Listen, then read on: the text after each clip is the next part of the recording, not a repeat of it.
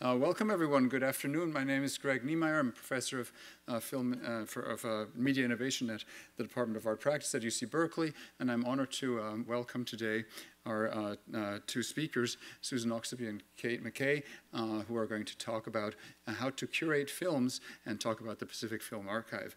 This is all part of a class called Video Art in Context, and we're in a module right now called Social Intervention, and I'm teaching this class together with Professor Shannon Jackson and with our amazing GSIs, Jihan Liu and Sachi Mulkey. And I also want to acknowledge that the course, which has really unique features to it and is unusually well contextualized in the museum with two shows that are related to video art here right now, that whole course is sponsored by the Kramlich Foundation for Video Art, and we're very grateful for their support. So one of the shows that this course is associated with that I highly recommend you go see downstairs, called Out of Africa, is up right now. It features four works. Two of them are video works, and they're both really amazing works to engage in. And there's also a show that features the video Morakot Hotel by Apichatpong Weesrasethakul, and there is a beautiful still here of that installation, which is quite haunting, and which is meant to be haunting because it's actually about ghosts, and it's about ghosts of the past, lovers of the past that seek to find each other again. And it features this amazing computer graphics effect where these bits are floating in the space of an abandoned hotel, and these bits are representatives of spirits that float around. And so Apichatpong was able to visualize that, and it became sort of the beginning of his investigation in how we can visualize the in-between, maybe. And so when we talk about these video works, we often, right now, talk about two concepts. One of them is the concept of the work itself and its impact, but also the concept of the artist's biography and how the artist, as an author, is positioned through their life experience to speak on a specific issue. In this case, the Cambodian refugee crisis, which Apichatpong experienced being in Thailand as a young man in 2007.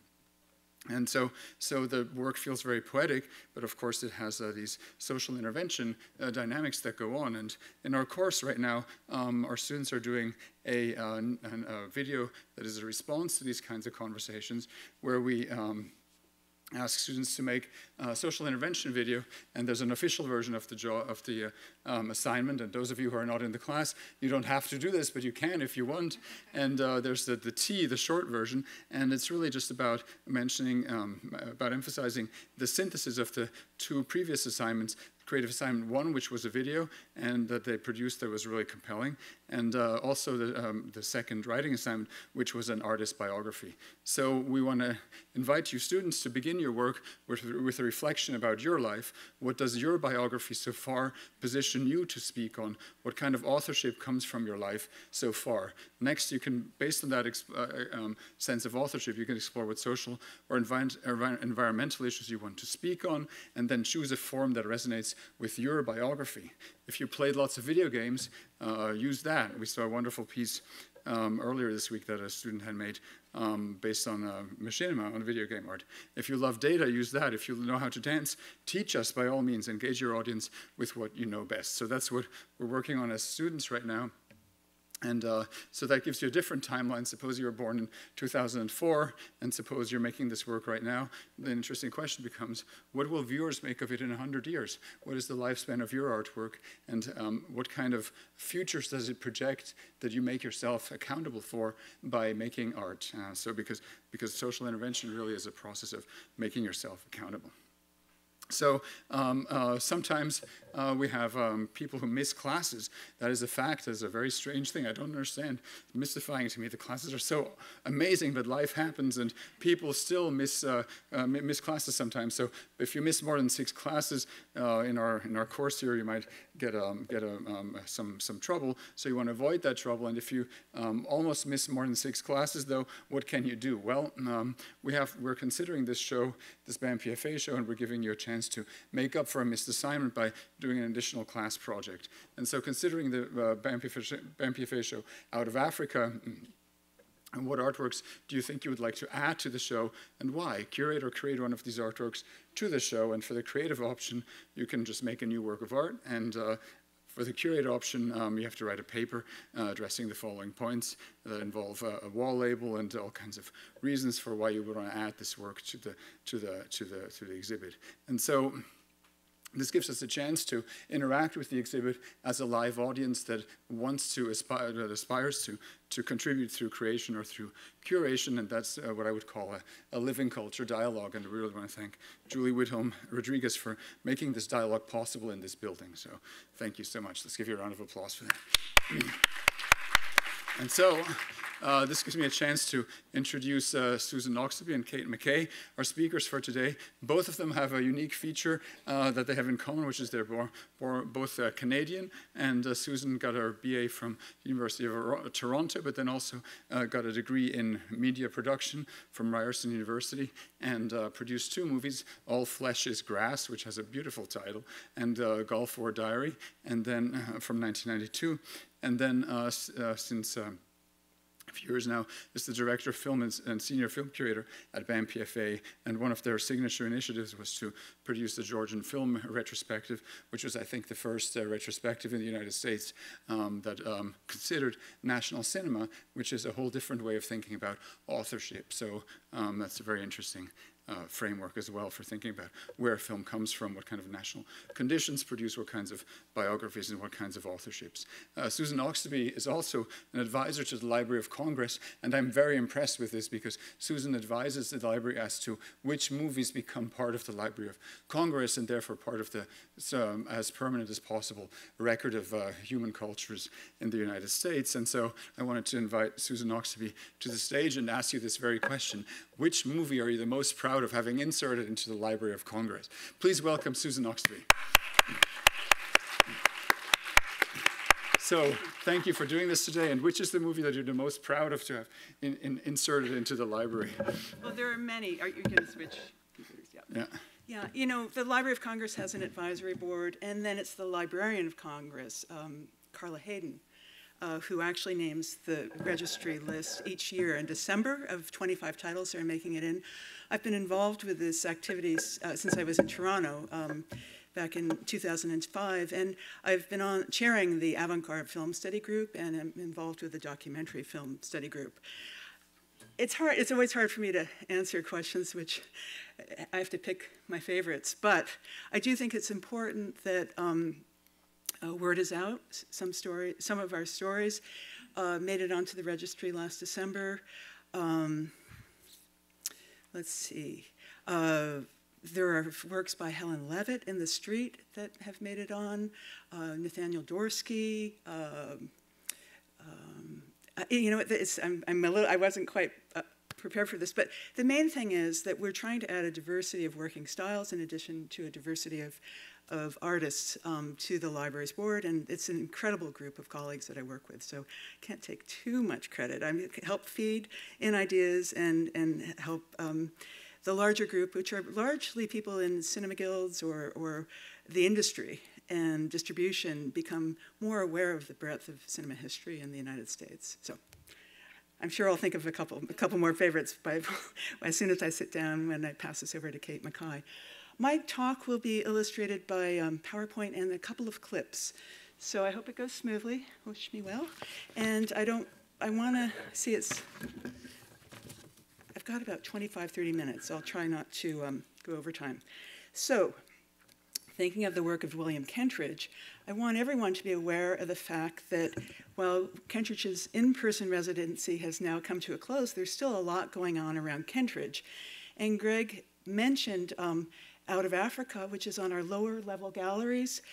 This exhibition runs to the end of April. If you're a UC Berkeley student, you can always have free admission to the BAMPFA galleries, and I encourage you to go and see it. And if you're doing that this afternoon, just go back to the admission desk and get a BAMPFA sticker. Also, continuing is, or actually just mounted to our outdoor screen, excuse me.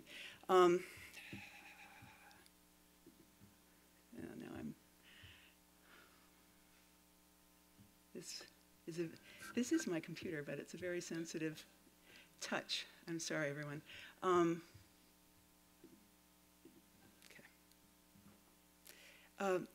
On the Hour is an ongoing series that we present on BAMPFA's outdoor screen, and at the moment, when you walk around the block and look at the opposite side of this wall, there's a wonderful LED screen, and we're running an 11-minute program called 3 Short Films by William Kentridge, and it runs about 11 minutes. So it's on the top of the hour, and it's also between 12 and 1 p.m. and 5 to 6 p.m. We play that loop for the entire hour, and you really should check that out. I'm going to speak about this at the end of my talk, but wanted you to know about that. And finally, here at BAMPFA, orchestrating time, the films of William Kentridge, he actually mentioned to me last week after the A&D talk that this was the largest film retrospective that's been organized of his works. We're showing more than 30, I love that, we're showing more than 30 of his short films and the way in which he's worked to stage and do the set design for operas, as well as some documentaries. So this series, we're halfway through. There's a screening this weekend on Saturday at 4:30, a collection of William Kentridge's short films that kind of deal with ideas of theme and variations. And this Sunday, Albenberg's Lulu, an opera, will be shown. And then there's one final screening, The Magic Flute, of course, Mozart's opera. So I just wanted you to know that that's going on and encourage you to jump in. By way of background, William Kentridge was born in Johannesburg in 1955 of Lithuanian Jewish descent to parents who were both barristers and defended the civil rights of South Africans. With a degree in politics and African studies and training in art, theater, and mime, Kentridge has, over the course of his prolific career, worked across multiple disciplines, including print and drawing, film, performance, sculpture, mural, and tapestry. I want everyone to be aware of the fact that he has an incredible website, and you could spend literally hours or days at this site. It's been invaluable for me in terms of curating the film series, and every day, or every time you log in, there's something different happening on the homepage. But you can explore in depth his career. He has a watching room, a reading room with articles on his work. There's a wonderful chronology, and then literally you could search any title and find it fully illustrated with all of the credit block details that you'd need to know. So this is a great resource for anyone interested in William Kentridge.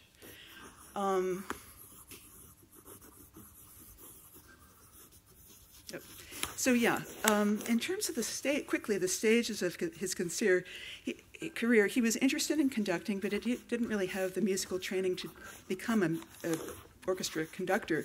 So he also was studying and involved with film in the early part of his career. He decided not to go into the industry. He didn't think that was a good fit for his own creative mindset.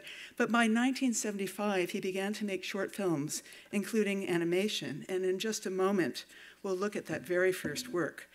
Often his films are based on drawing or relate to drawing series, and they exist alongside many of his film projects. And in fact, it's fascinating when you look at his website, you'll see the relationship between a film and the set of drawings that accompanied that period of his work. His method combines drawing, writing, film, performance, music, theater, and collaborative practices to create works of art that are grounded in politics, science, literature, and history, yet maintaining a space for contradiction and uncertainty, which I think is what makes his work so timeless. Kentridge's work has been seen in museums and galleries around the world since the early 1990s. By 1988, he began to work in opera, staging, and directing productions, and film and the projected image are at a core element of his staged operas, several of which, as I've mentioned, are in this film retrospective at BAMPFA.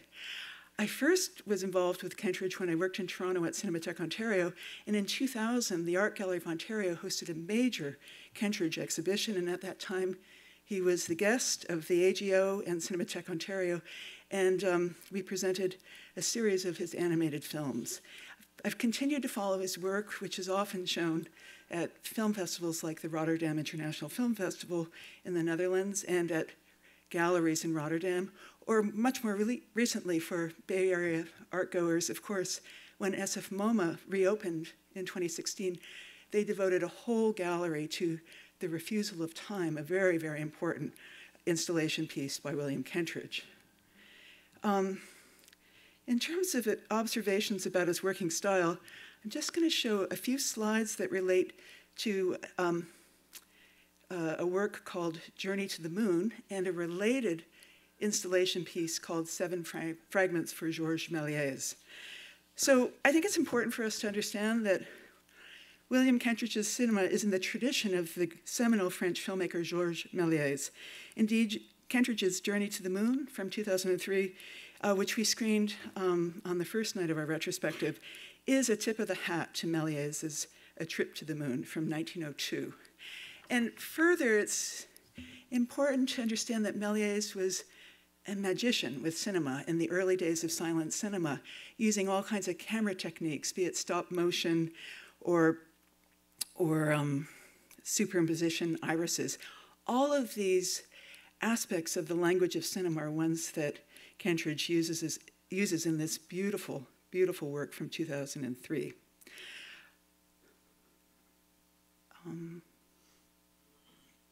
I also wanted to mention that it's so important that Kentridge has a love of ephemeral materials and objects from bygone eras. We see this both in his filmmaking and his installation work, and it's really quite special. He is a performer, at times behind the camera stand, shooting frame by frame, and then adjusting the image and filming again. At other times, he's performing for the camera as the film's subject in a marvelously imaginative approach to filmmaking, in which really Kentridge is orchestrating time. So I wanted to, let's see.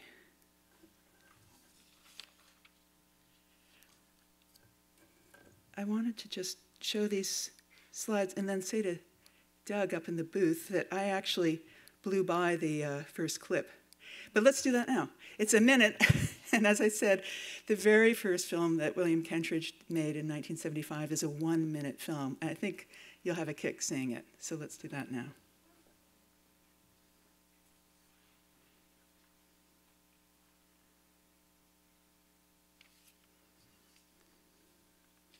And this is a silent work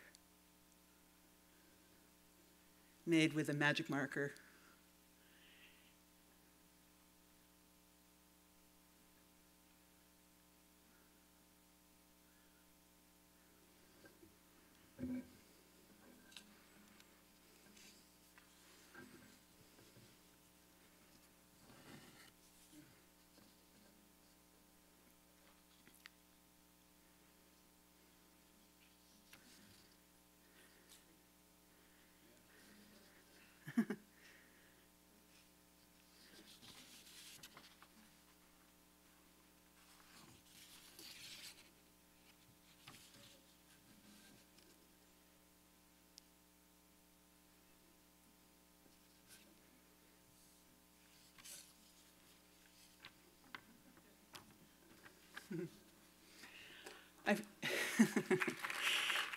That work is Discourse on a Chair, William Kentridge, South Africa, 1975, 1 minute, silent. Very inspiring for anyone who's wanting to get involved in filmmaking. Obviously, this is the basis of Kentridge's aesthetic in film. He works with a frame-to-frame relationship. If you haven't thought about cinema deeply before, film is projected at 24 frames a second, sometimes 25 frames a second, and in digital, sometimes slightly higher frame rate. But the most important thing is that Kentridge is using the building blocks of cinema, the single individual frame, in much of his work in a wonderfully creative way. What we're looking at are these static images, and the human eye creates what we sense as an illusion of movement. And so, again, this is connecting William Kentridge to the early filmmaker, Georges Méliès, and this early sense of the illusion of movement in cinema. And so Kentridge just takes it in so many different directions in so many ways, which we'll see.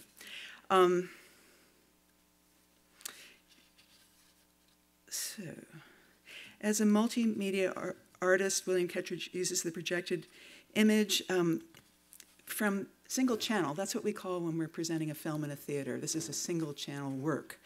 When we're showing work in a gallery situation, Kentridge may use multiple screens, as many as 5 or 6, to create a work. And then sometimes he's adding ephemeral materials around that, or objects.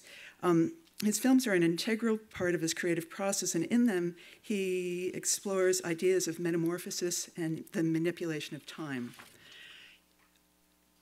His animated films are often concern themselves with themes of self-portraiture, memory, loss, cultural displacement, and political oppression.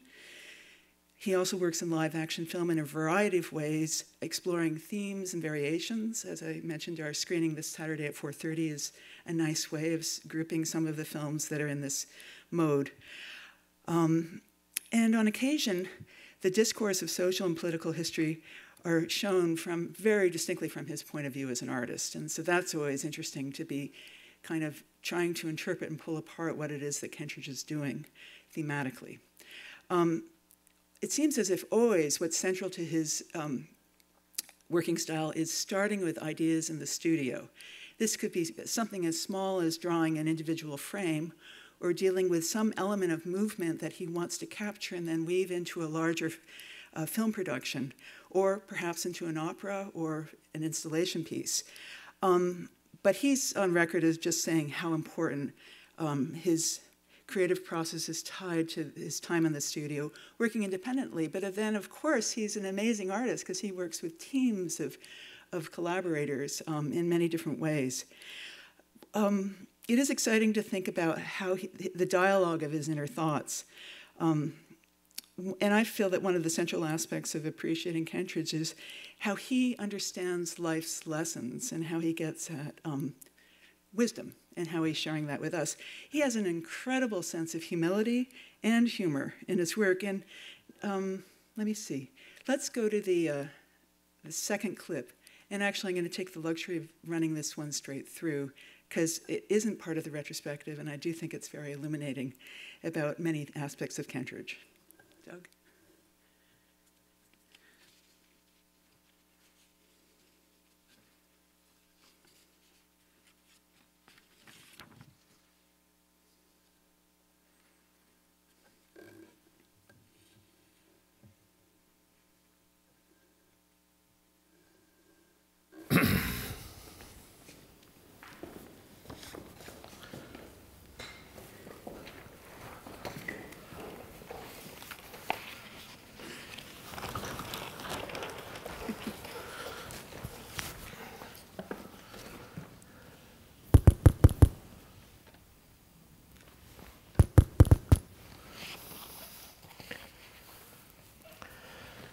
This interview for the New York Studio School is conducted on Sunday, the 3rd of October at 9:15 p.m. 9:05 p.m.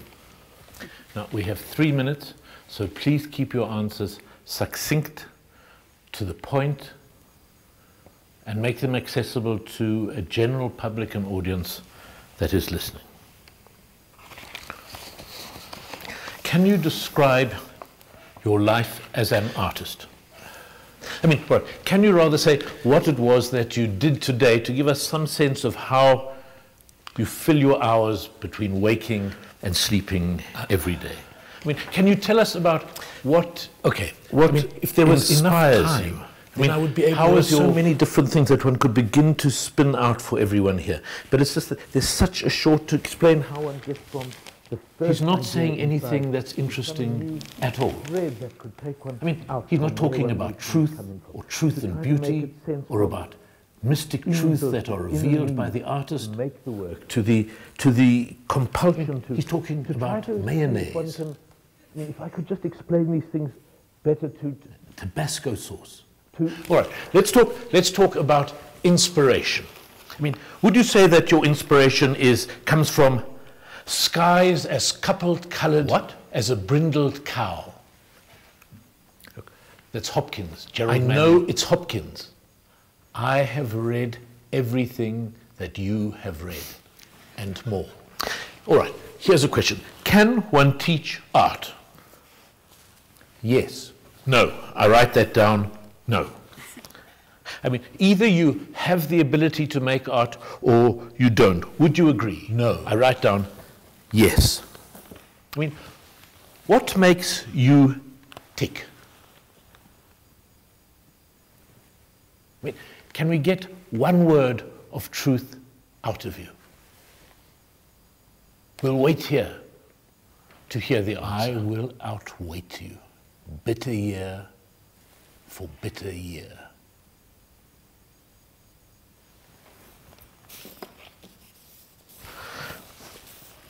Okay, all right, all right. At least can you describe how you make your work? I mean, perhaps it's like an image that you have in your head, and you start at the top and you pull this image comes closer and closer towards you. Or do you start with a blank sheet of paper, and then slowly you find this intermediate membrane between yourself and the world that enables you to navigate your way?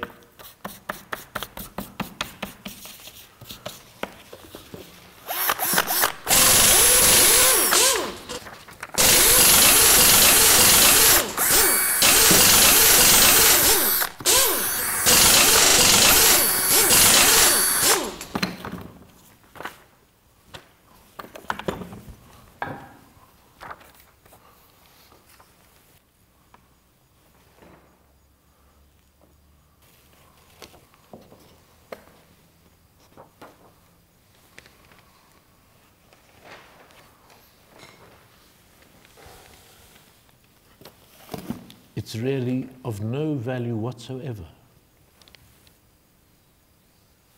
Feeble, feeble. I don't quite know what he's doing here this evening at all.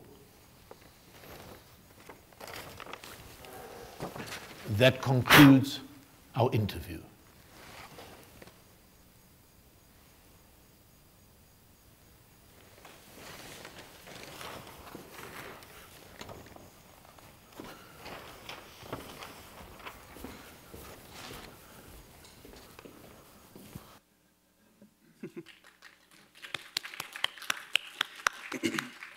So that work is part of a series that is called a drawing lesson series. And next, I want to just cover quickly one of the most important series in Kentridge's career, which is called Drawings for Projection. He's worked on this series for more than 30 years, from 1989 to 2020. It's an 11-film cycle, and I think the 8th or 9th work is the one called Other Faces, which is currently on display in the Out of Africa series on the lower level galleries. Drawings for Projection follows two characters, Soho Eckstein and Felix Teitelbaum, on a project which Kentridge has described as self-portrait in the third person.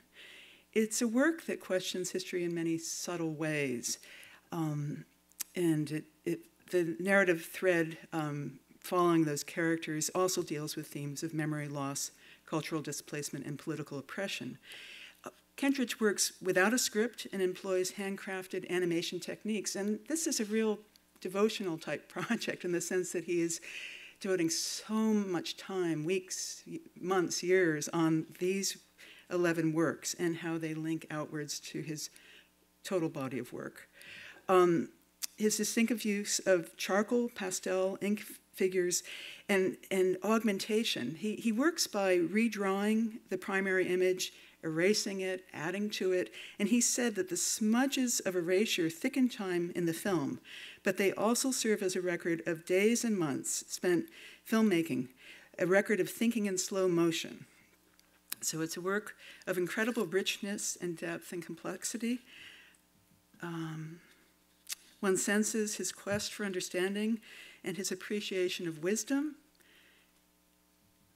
the way he grapples with South Africa's history over the decades of the 20th and 21st century. There's a lot of social commentary in this, but Kentridge is always working in satire in terms of social critique. And it's very self-reflexive as a piece. And it also represents a lot of his joy in terms of the magic of transformation and metamorphosis. Let's see, Doug, we're gonna, oh, yeah. We are gonna see a clip from Tide Table, and I once again have a slide here reminding you of the Other Faces piece within this series that's also an installation work. So let's now once again take a look at a very short clip from Tide Table, and I want you to be looking for his use of animation, his use of rhythm, how he's working with charcoal, the types of images that are important to him, if it's the African landscape, the people, a sense of history. Here, let's take a look.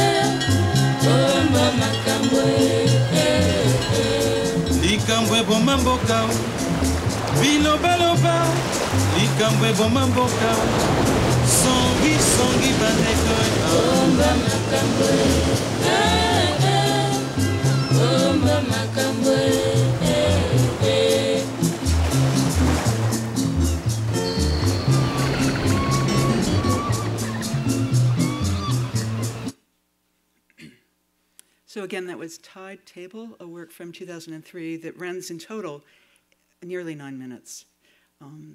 Beautiful sense of visual metaphor and transformation. It's important in relationship to this course and to the questions that Shannon and Greg posed of us to at least look at some images from the Refusal of Time, a work that is a 5-channel projection piece for a gallery with megaphones and a breathing machine. So here's an image of that work. Originally it was running 24 minutes, and I think he extended it to 30 minutes. SF MoMA and MoMA jointly own this work, and it was installed at SF MoMA in 2016 and for several months. I know many people went to see it repeatedly. It is an absolutely masterful piece by Kentridge.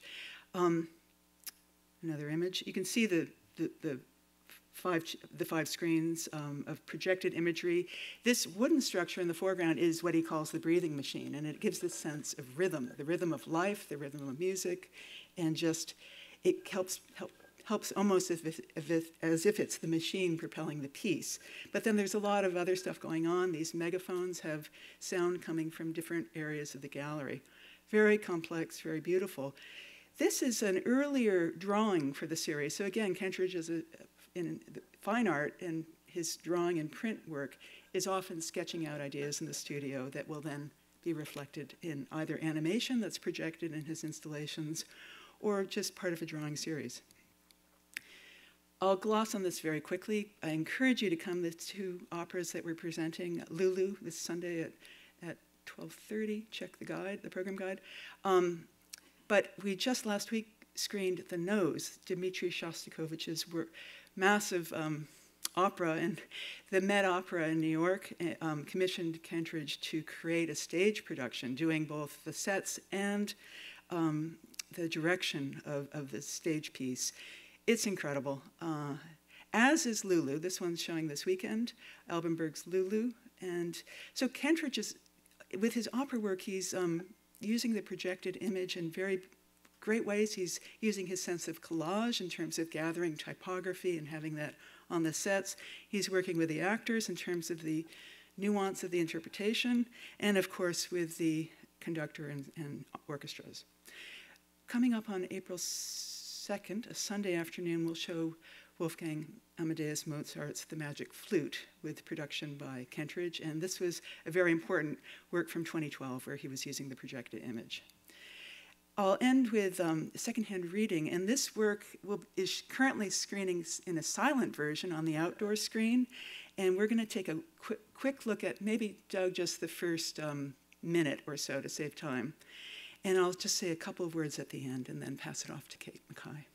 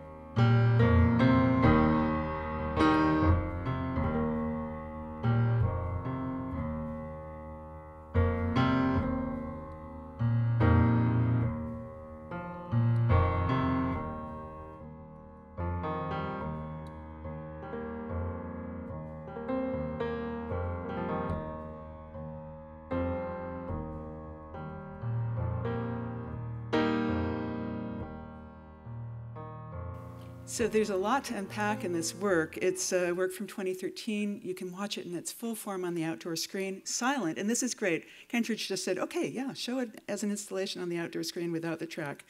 And we do present this work here in the theater on Saturday afternoon at 4:30. But you can see his interests in stream of consciousness thought, transformation, language, abstraction, and time.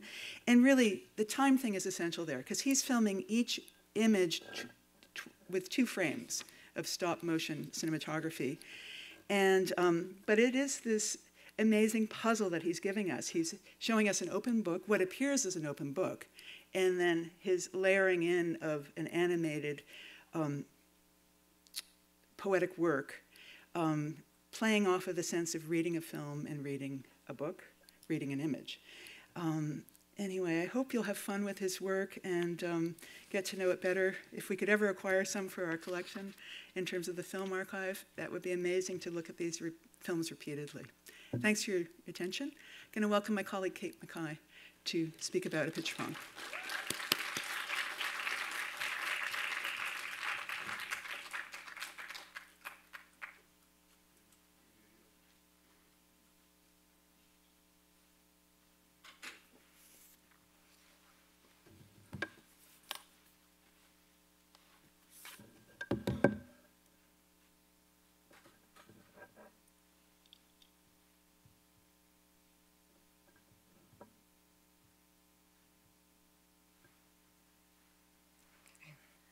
Just something to look at while we start. Actually, maybe we don't need anything to look at. So I'm Kate MacKay. I'm the Associate Film Curator here at the Berkeley Art Museum and Pacific Film Archive, and I'm very happy to be with you today to talk about our film series, Apichatpong, Weerasethakul, Cinema of Now. Some of the questions that were raised in the description of this talk, I'm just going to read them so we can keep them in mind as we think about his Apichatpong's work. So, how does the moving image change when relocated from the cinema or cinematheque to the gallery or the museum? Does this changed spatial experience create a different aesthetic experience? Does it create a different political experience? So I have kind of answers to all of these, my own answers, and probably you guys have answers too because you've been thinking about this semester. And maybe we'll have time to discuss them at the end, but I'm not going to address them off the top. But I'd like to start the presentation by looking at a short film by Apichatpong called The Anthem. And this short is from 2006. And he made it sort of as an act of resistance and also a cinematic blessing. So when he was going to the movies, every film in Thai film theaters was preceded by the national anthem. And so this film is an alternative anthem. So we'll just watch that right now.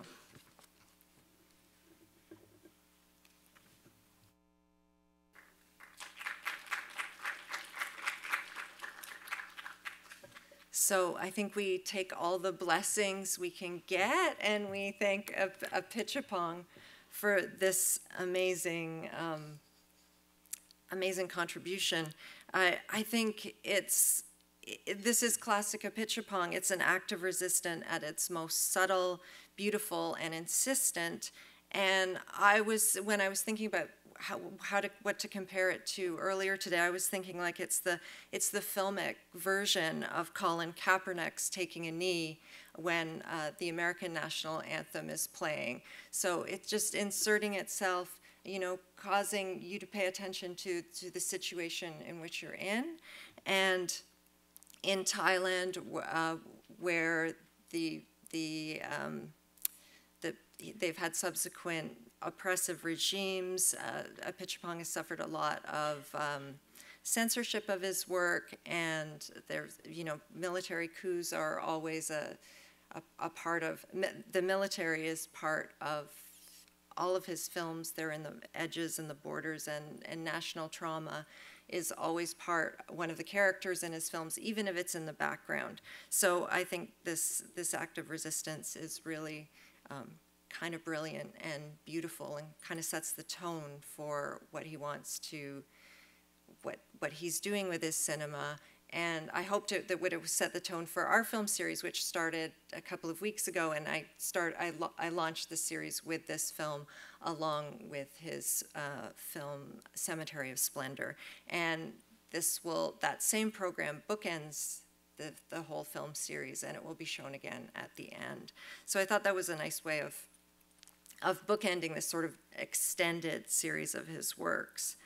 One of the great pleasures of working at a film archive or cinematheque or museum is the chance to engage in an ongoing exploration of connections and conversations across the ever-changing landscape of art and cinema history, both historical and contemporary work, and the relationship of those works to the world at large. And another one of the great pleasures is sometimes being able to engage with living artists about their work. So this series is one of those great opportunities. So I'll give you a little bit of background, because I know you're thinking about a little bit about curation in this series. So BAMPFA has shown Apichatpong's work in the past. He's not a stranger to the museum. In 2007, his installation Muraqat, or Emerald, was shown at the museum. And there was a small film series that complemented his installation called Closely Watched Films with Apichatpong Weerasethakul. And he was here to talk about his films, and we showed Blissfully Yours, one of his early works, along with Tropical Malady. And Tropical Malady, both these films you can see in our series coming up. With Tropical Malady, it showed twice. It showed one night, and then the next night we showed Tropical Malady, and he spoke through it. So he stopped and started the film and really talked about it in detail. So a very, very close reading of the work, which is a really, really interesting way to approach the showing of sort of what would be considered a feature narrative film. So it was really tempting to think about, to try to do that again, but I resisted because this series is something different. And so I'm going to rewind a little bit back. When I was interviewing for the job of associate film curator back in the fall of 2015, I was asked to present 3 potential film series as part of my interview, and an Apichatpong Weerasethakul retrospective was one of the series that I presented. So it's taken a while to get around to it, but it's always been on the back burner. It was a priority both for Susan and for Kathy, whose radar Apichatpong clearly is. But last year, with the imminent release of a book by Jean Ma, so it's a Berkeley alum who's teaching at Stanford in the art department. She has a book called At the Edges of Sleep, Moving Images and Somnambulent Spectators, which is based around Apichatpong's work and the relationship of his work to sleep and dreams. And it's a wonderful book. You can get it in our bookstore. I would highly encourage you to check it out in the bookstore or at the library. But with the release of her book, we were like, oh, this is a great opportunity to invite Apichatpong, and maybe we could do something together and have a conversation about your book. And then as we were beginning to think about how we would show it and when the book was going to be released, late last spring, Stephen Best, the newly appointed director of the Townsend Center for the Humanities, reached out to ask if we would be interested in collaborating to bring a filmmaker to present the prestigious Unas Lecture. And, well, on the top of his list was Apichatpong Weerasethakul. So that I was like, well, you have perfect timing. This is already in motion, and we could certainly use your help to, attract Apichatpong to come. And so that's sort of another lesson about curation. It sometimes helps to have help. And it helps to find your network of other people who are interested in the same things and to collaborate. And this doesn't have to be on the level of a university or a cinematheque working together. This can be on the level of, your film club or other filmmakers, or if you're in a group of artists, you find your cohort and work together, look at each other's work and show each other's work. And before you know it, it turns into something else, and it never stops. So this is just an amazing opportunity when all these forces came together. And so once all those things were in place, I started to think about the shape of the series, sort of a retrospective around a residency, because Apichatpong will be here in Berkeley from April 6th to the 11th, presenting films almost, I think, every day. But of course, couldn't fit all his works in that short time, and nor would I want to. So we decided to spread it out across the spring schedule. So we're showing 22 films, including all of Weerasethakung's feature-length films, several mid-length works, and a number of short films, even though I really hate the term short film. And if anyone can come up with an alternative to that, I would love to hear it, because mean, I once heard a friend of mine once told me that I guess Samuel Beckett was being interviewed by a journalist who said, "Oh, Mr. Beckett, when are you going to present a full-length play?" And he said, "All my plays are full-length," which is kind of obvious. You know, it's still a painting if it's this size. So anyway, but we still say short films because we haven't come up with an alternative. But so it's a really an opportunity to look at a lot of Weerasethakung's work over the course of this semester. And tonight we'll be presenting a double bill of Mysterious Object at Noon, his work from 2000, and Worldly Desires, a slightly later work that was made between 2001 and 2005. Now, as of course you know, Apichatpong doesn't limit his practice to making movies for the cinema.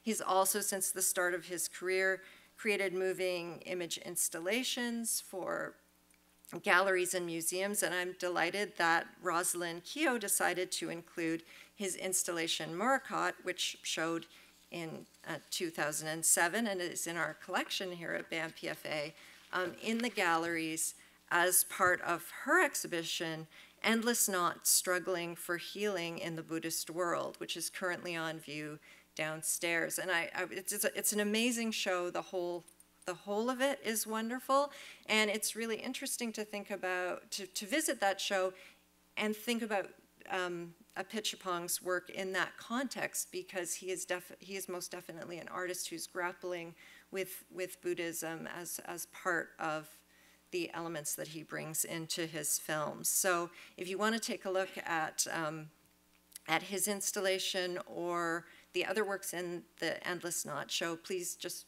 check in with our visitor services desk and they'll give you a sticker to visit the galleries. It's always interesting to work with artists and filmmakers whose practice includes works for cinemas, galleries, and other platforms. And so there are recent examples of that here at BAMPFA are the works of Pat O'Neill being shown as a matrix exhibition in the galleries and in the theater. Also Arthur Jaffa, which I co-curated with Apsara de Quinzio. Of course, we have William Kentridge here now, and it's also interesting to think about artists like Scott Stark, Carrie Laitala, Al Wong, and Jody Mack, whose works, some of Al's work we've shown in the galleries, but these artists are also have performance elements in their works, as does Apichatpong in some of his works. So those are artists who've had film screenings in the theater, but they're not just single screen projections, they all have performative elements. When I was researching this series, I came across a letter that Weerasethakul wrote to an online film magazine in May of 2020. And that's the letter that inspired the title of the series, Apichatpong, Weerasethakul, Cinema of Now. And I think it's a really useful introduction to his way of thinking and working and being, and sort of helps set the mood for the films we'll be watching in the series. So I'm just gonna bear with me when I read some of this letter. He said, this morning I was thinking about a word, journey, and how we have related to it. When we're young and on a road trip, our restless mind prompted us to repeat, are we there yet? When are we going to arrive? As we grew older, we paid more attention to the passing scenery. We observed the trees, the houses, the signs, the other vehicles. We trained ourselves to be calm on a journey. We knew there was a destination. A movie itself is a journey. It drives us towards different dramatic points. Along the way to the points are fillers that function like mini destinations.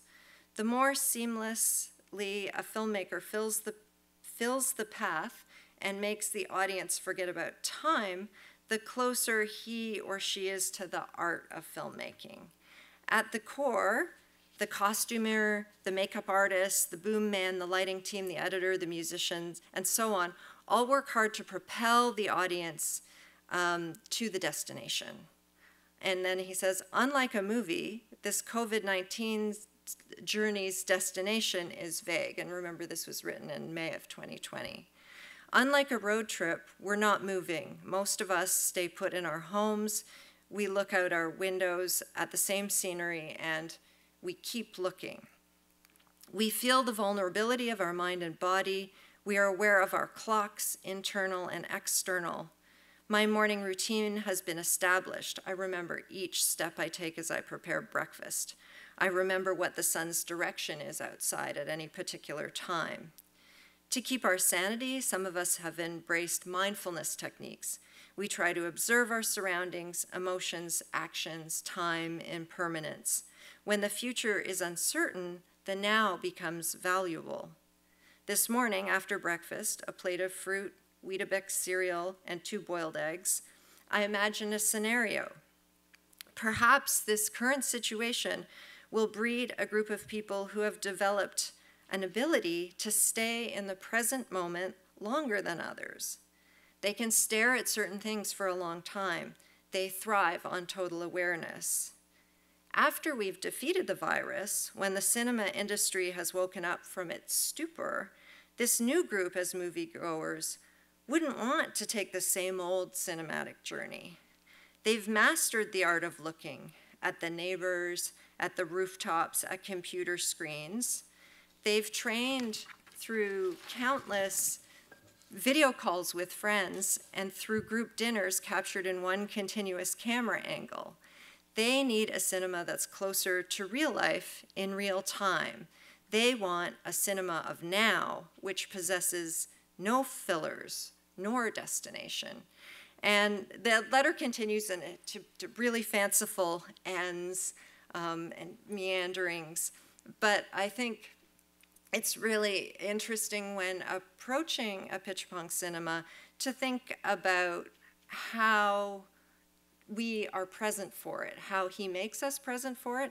And I have to say, when I was trying to find clips to show, it was kind of impossible because I mean, in our time frame, because, you know, the clips that were sort of worthy of showing were maybe 10 minutes long, because he works a lot with long shots, and it takes time for you to kind of become present in the shot, and he's really, really interested in creating a space for the audience to be present. He thinks a lot about opening up spaces for audience in the way that he presents his work. So I was reading, he was talking about Tropical Malady, which is, you know, like many of his films, in an urban environment and in a rural environment in the jungle.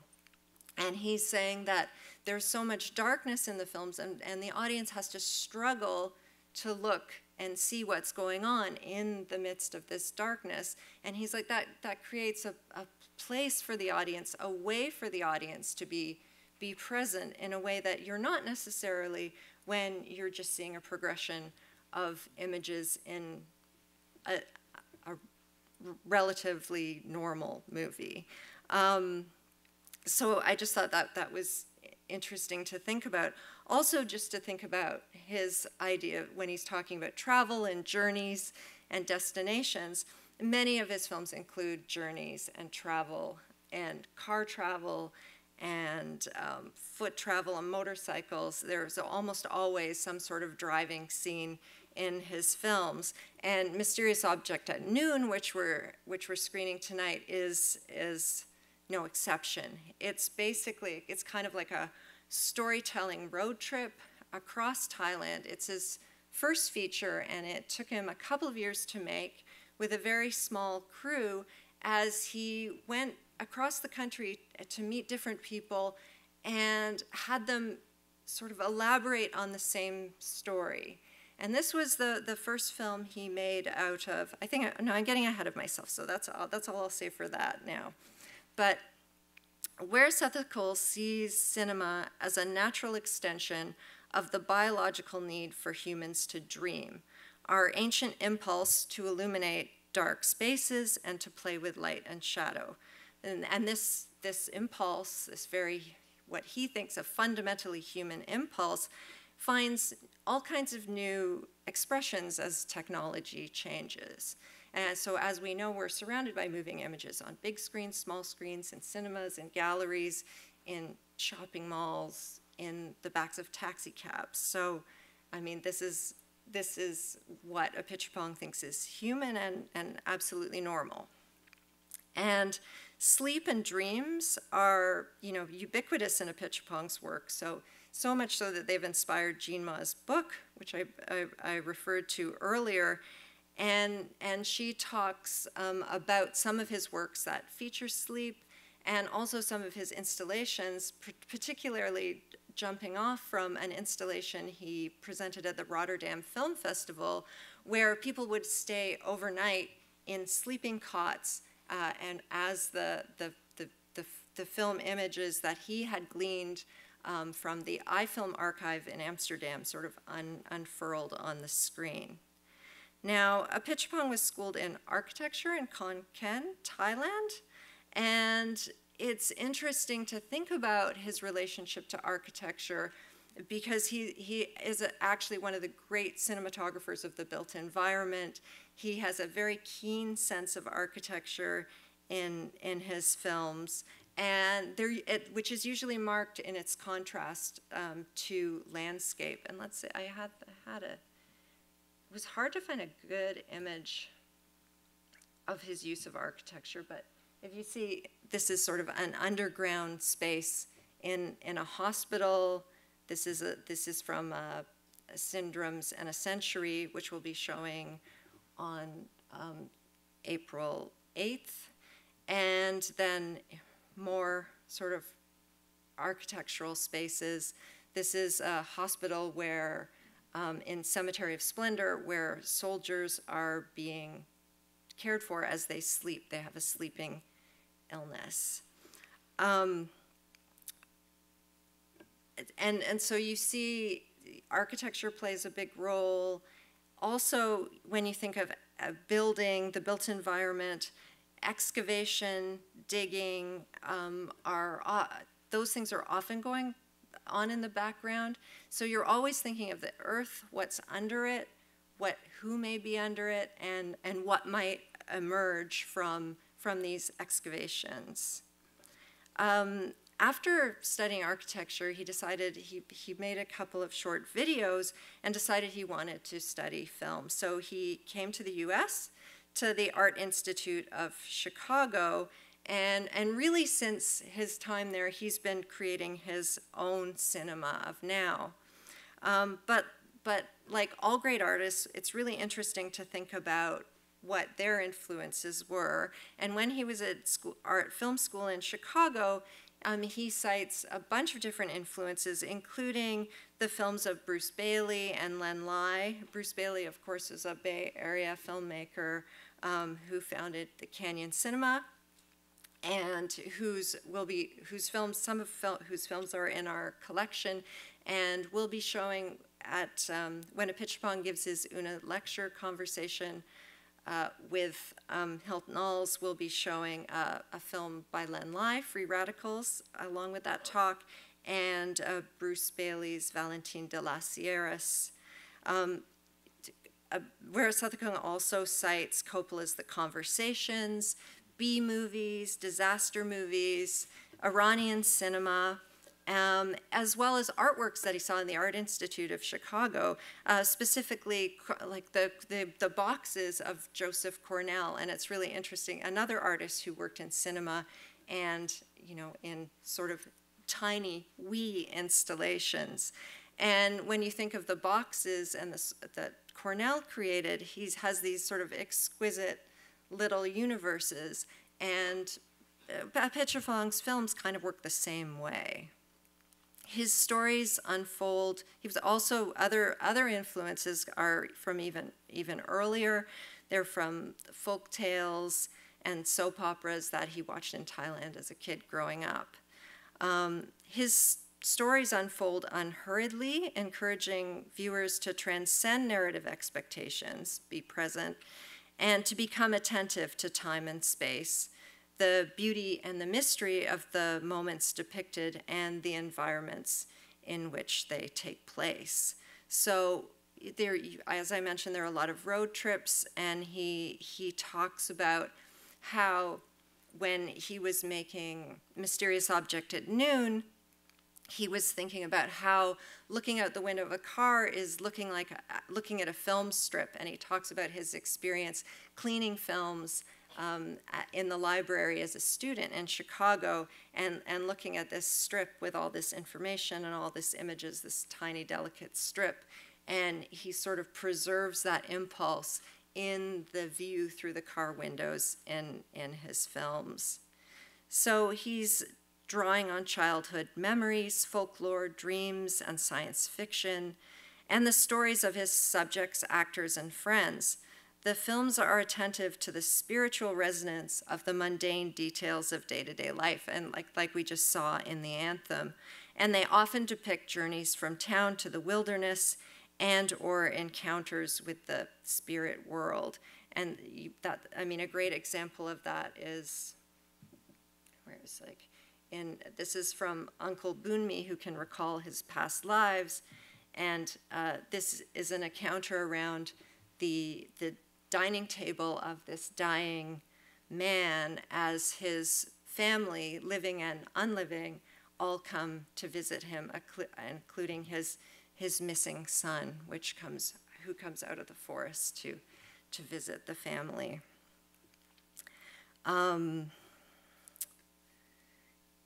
Yeah, the spirit world. So set in former conflict zones or in the shadow of oppressive political regimes, primarily in rural northeastern China, where he grew up, he obliquely chronicles endurance and resistance to oppression and the haunting effects of trauma on the lives of ordinary people. And you see that in a lot of his films. In Blissfully Yours, a character is explaining to the other character that in the middle of this idyll that the forest is full of the spirits of Japanese soldiers who were killed in the Second World War. You see in Uncle Bunmi, his family, and he's haunted by the communists that he killed when they were in his area, when he was doing what he thought was right for the state. And in Memoria, Apichatpong's first feature made outside of Thailand, is an expansive exploration of the permeable border between the natural world and the spiritual realm. And it features, like many of his films, strange afflictions and haunted landscapes. And like all of his films, it's sort of a gentle but insistent reminder that no matter how deeply they're buried, collective traumas continue to reemerge as memories and dreams. So things to look at when we're watching Apichatpong's films over these weeks are long takes, his very subtle use of sound, scenes where people are sleeping or dreaming. So we have people in repose, people sleeping or dreaming, spirits or ghosts. Illness and affliction. He was the son of 2 doctors who worked in a rural hospital, and he often talks about affliction, illness, doctor's appointments show up in almost all his films, and he sort of reflects on his own afflictions and also the space and time of illness and being in the hospital. And he talks about how, as a child, it felt like the hospital worked in a different space, a different temporal area than life outside the hospital. And for any of us who have ever spent any time in a hospital or have had friends in a hospital, that's really true. It's like it's a separate space where you experience time in a very different way. It's both excruciatingly long and then completely fleeting. So it's really interesting to see how he uses these different architectural spaces to make us conscious of time. Thinking of affliction, some of his characters have skin afflictions. His main actress, who he uses in many of his films, is disabled. And in Memoria, his latest film, Tilda Swinton plays an orchid farmer who suffers from exploding head syndrome, which is something that Apichatpong himself suffers from. it's this loud banging sound that, you know, is sort of a kind of a symptom of a kind of insomnia. So it's interesting how he turns this into this amazing movie about this woman who's, you know, going from city to city in Colombia, trying to chase down the source of the sound that's in her head. Yeah, look at architecture, nature, time, and memory. Look at his films often have a two-part or a mirrored structure, but I think we may be out of time. So I'm just gonna have Doug play the trailer for Memoria, and if we have a little more time to talk about the difference between watching these films in the cinema and in the galleries and what that means, we can go there. But we'll just watch this to start. Does anyone have any questions or any answers? Yeah, I kind of have an answer. The question about your film. Oh, bravo. Wait, say that into the microphone. So I kind of have an answer for your question about the short film, how to rename it. My idea is to rename short film as alongside the full, like, quote unquote, full length films. So I came up with what's called a speed film and a space film. So these two suggest that none of them are incomplete, unlike short and full length. And the only difference is the expressive capacity of these two lengths. So whether the artists choose to be speedy or the artists want to have more space to express themselves. And there's no suggestion of whether one of them is more carelessness, unlike express or quick or short, which suggests some carelessness going on over there. And also, like, the need to achieve, like, there are a lot of intention needed to achieve speed. So that also, like, sort of like stretches the speed films up a little bit. Awesome, thank you. Although their short films can seem not so speedy sometimes. Thank you, Sierra, for also, you know, cogitating with us about that as well. Other questions, either collectively or individually, for these incredible curators around Kentridge or Apichatpong? Yes. I'll go here, and then I think ushers are tracking other. Keep your hands raised or raised if you do want to have one entry. I have a question for Susan or anybody else. It strikes me as kind of interesting that it seems like there's a theme in Kentridge, which is sort of finding the curator or critic suspect. I was struck by that first film, which I'd never seen before, of '75, which essentially says, like, the chair is the thing that really knows everything, no matter what you want to think about it, kind of thing. But at the same time, so much of his work is about interpretation. And in the dual portrait one, it's almost like he doesn't even trust his own ability to interpret his work. And I'm wondering if you could just sort of expand on that a little bit, because so much of his work is about interpretation and the sort of difficult to understand. But if he's critical of critique, sort of where do we all reside? Like, how do we find understanding if he's finding those processes suspect? You know, it's funny, I don't know that I mentioned it, but I do find that when William Kentridge gives a lecture, he is really trying to distill ideas, thoughts.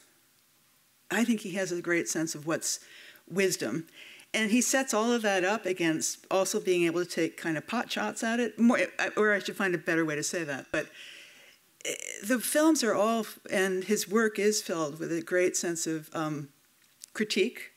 And I think that it's supposed to be read as a very complex world that we live in. I think, you know, you could go outwards from that core, but absolutely, at both the building block level of frame to frame, but also at the macro level of what are the great themes in his films. I think it is constantly critiquing history, his own biography, and he moves beyond South Africa. And his, I mean, he's very interested in Russian constructivism, architecture and art. And our final film on Thursday night, I'm really excited. We're showing his newest film, Oh, to Believe in Another World. And he goes back to Shostakovich's 10th Symphony and does a marvelous riff on that. So, you know, you can tell that he loves something and he loves to be able to question it. So it's that aspect of questioning in Kentridge's artwork that's essential. I could just elaborate a bit before we take that question, and tacking back to the dialogue we had with Kentridge, with Judith Butler, one of the most important critical theorists in the world.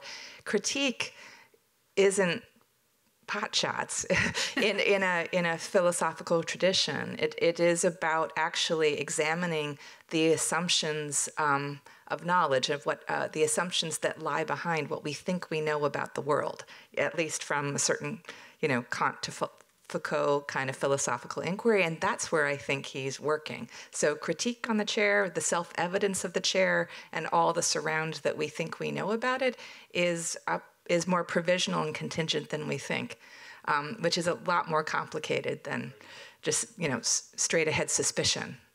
All right, question up there. Just a quick question. It's a really rare but interesting occasion to think Kentridge alongside Apichatpong.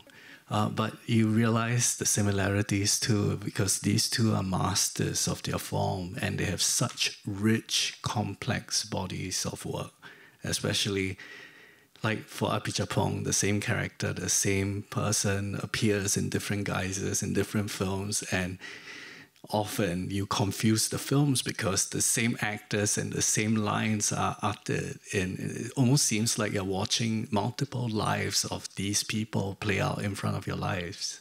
And same for Kentridge, the whole entire body of work. So my question for you as curators is, how do you negotiate with not just bridging this cultural gap, this translation, this act of translation for an audience, but retain a sense of that ambiguity and complexity that the world that these filmmakers have made and built, and how do you grapple with retaining and presenting films from filmmakers with such rich bodies of work, while keeping a sense of mystery and also curiosity intact? I'm not sure if that makes sense, but yeah. Sure.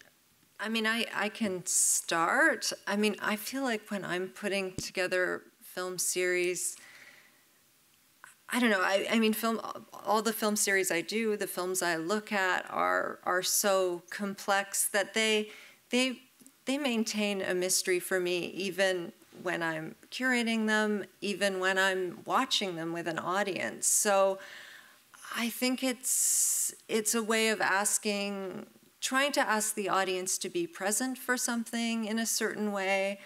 I try not to over-explicate. I try not to give things away, because everyone is going to have their different experience with a work of art. So hopefully I try to sort of open up a little, like doorways or pathways for entering a work, but I like to let the audience have their own journey, because that was what was so magical for me encountering films. It was like knowing nothing and walking into a cinema and not really knowing where I was, but being amazed at maybe the film that I was seeing.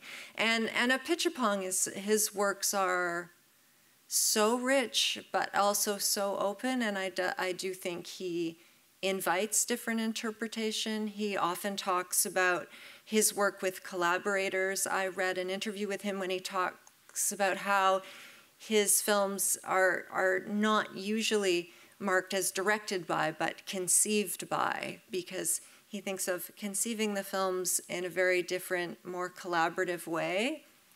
And the only film I think he says he self-names as directed by is The Adventures of Iron Pussy, which he did kind of as a joke, because it's a sort of a campy meta film. So I don't know if that quite gets to your question, but yeah, Susan has some thoughts. You know, I just think it's important to realize that what Kate and I and our colleague Kathy Garrett's do is to run a year-round cinematheque.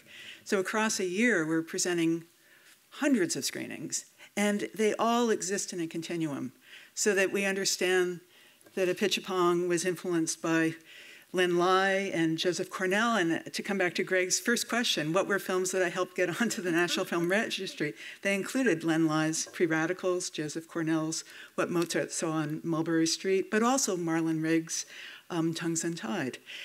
Point being, great artists are always speaking to the history of cinema. And we love programming filmmakers who are cinephiles themselves, and we love working with audiences in the university to be able to show work that's very hard to come by, and also to talk about it, to think about it, and to let it all resonate. And so when we're putting together either a season or a year's worth of programming, so many of the films and filmmakers are speaking across the history of cinema, and it's quite a joy to be able to do this type of work. Here, I think Greg has a last question. Oh, thank you. So in terms of social intervention, is it enough for me to watch a movie of Apichatpong's or of William Kentridge's and then think, say, about buried trauma and think about what that means to me? Or do I really have to go back to South Africa or to Vietnam, to Thailand, and think about the specific things they're addressing in their work to understand the social intervention charge of the work? In other words, is it entirely poetic, or does it have to be tied to the political in the end? I don't think you have. I think it's important to know history and to know the references because you'll understand the work more deeply. But I think that it's also important to see these works as being works of poetic cinema, and to think about them in an open way, just as Kate just said, to understand the richnesses of all the things that cinema gives us as a complex art form that you don't want to have to spell out in words. You just want to be able to understand a film and to be able to see it, experience it, and think about it afterwards. Yeah. But I do think it is, you know, it depends on you as an audience goer, but obviously everything you bring to a film is going to enrich it. So understanding the political situation and the context in Thailand is going to enrich certain aspects of your appreciation. Knowing film history is also going to help with your appreciation, but it's like approaching every work of art. Not everyone is able to go home and do homework about every single artwork they encounter, but if it does take you deeper, I mean, I think that's amazing. And I don't think it's necessarily. Yeah, I mean, it's when you're saying what's sufficient politically, I was also thinking it's never just sufficient political. It's not sufficiently political just to consume a film. One has to be engaged on other levels politically. I think this is one of the main problems I have with documentary. I feel like it's seen as like a replacement, a feel-good replacement for actually being engaged. People can satisfy their engagement by, you know, watching a documentary and learning something. And it's like the frozen yogurt of cinema. It's just as fake and fattening as ice cream, but you know, it has this sort of feeling of righteousness and that you don't have, and no guilt. But I think we always have to be aware of what we're seeing, and that's why it's so interesting to me to see works like Apichatpong's that blur the boundaries between documentary. He talks about all his films as sort of his memories, his way of remembering things, because time and memory are so mutable. You do lose things along the way. And so his films are his memories, the memories of his collaborators, and all their experiences sort of distilled in these, you know, moments. Thank you so much for those last remarks and all of the remarks about that really get to the complexity of what we see on this screen, thanks to the complex imaginations of curators like you who enrich our lives practically 365 nights a year in this theater. So I hope you can join Greg Niemeyer, Sachi Mulkey, Zihan Liu, and myself in thanking these two for their time and all they do for us. Kate and Susan. Thank you.